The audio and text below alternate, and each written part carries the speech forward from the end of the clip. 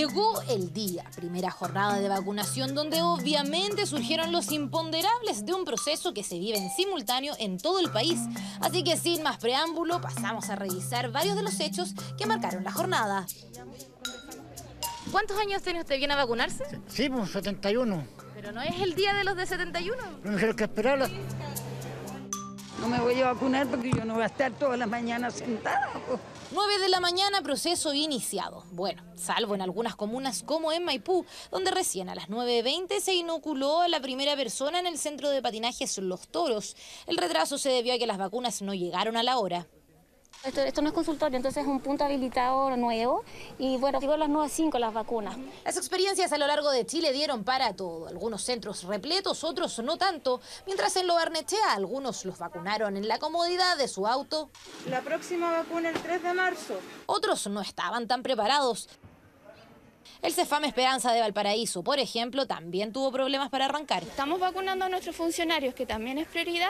No podemos permitir que haya más de 20 personas allá adentro. Nadie me llamó. Desde acá en esa vez buscamos y la llamamos. No había nada, no había el registro, no había nada. No quiero que venga solo, no quiero desprotegerlo, pero también no puedo estar jugando con mi tiempo. Yo llamé por teléfono y me dijeron que hay horario continuo hasta las 4 de la tarde. Pero llegó allá con su tío y no estaban inoculando en ese momento. Y aunque a él lo atendieron, no todos corrieron la misma suerte. Una persona que iba apenas subiendo esta subida, con una tristeza tremenda porque la hicieron volver para mañana. Es una persona que tiene dificultad para movilizarse. Entonces, ¿por qué hacen eso? Algo similar a lo que ocurrió en Viña del Mar. Toda la tarde llamando por teléfono y solamente me decía error, este número no existe. ¿Lo intentó hoy día? Eso es verdad. Ahí están los números. ¿Pero cuál es la idea? Tiene que seguir intentando llamar. Sigo y sigo y sigo. Pero si llega a pasar que uno no lo logra y le toca venirse a vacunar, ¿qué hace?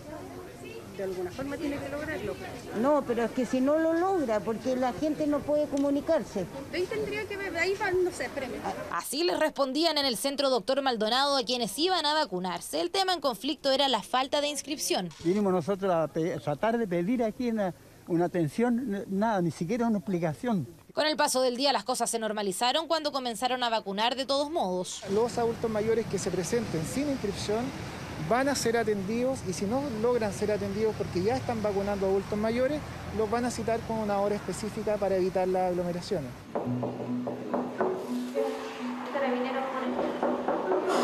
4, 5, 6 intentos y nada. En Talcahuano la persona a la que iban a vacunar no abrió la puerta. Ya nos habíamos contactado con el paciente tenía que haber estado a la espera de nuestra llegada. Pero no sé qué pasó. Así que no les quedó otra que, tal como subieron las escaleras con el equipo necesario, tuvieron que bajar de vuelta con él e irse. En la Florida iba todo viento en popa hasta que el proceso se pausó casi por una hora debido a una fiscalización que supervisaba la cadena de frío de las vacunas. La espera no le agradó mucho a la gente. ¿Por qué no hacen venir?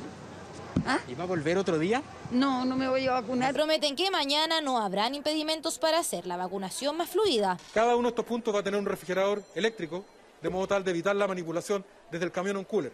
Pasa directamente desde el camión a un refrigerador en cada uno de los puntos. Pero más allá de los enojos y contratiempos, la mayoría de los adultos mayores que se inocularon hoy tomaron la jornada como una de alegría, ya sea porque ven en esto un avance en la solución a la pandemia o porque no salían de su hogar hace meses, algunos hace casi un año incluso. Está muy entretenido porque vengo acá con una nieta. Con una nieta, con una hija. Pero te estoy bajando. Ni sentí siquiera el pinchazo, nada.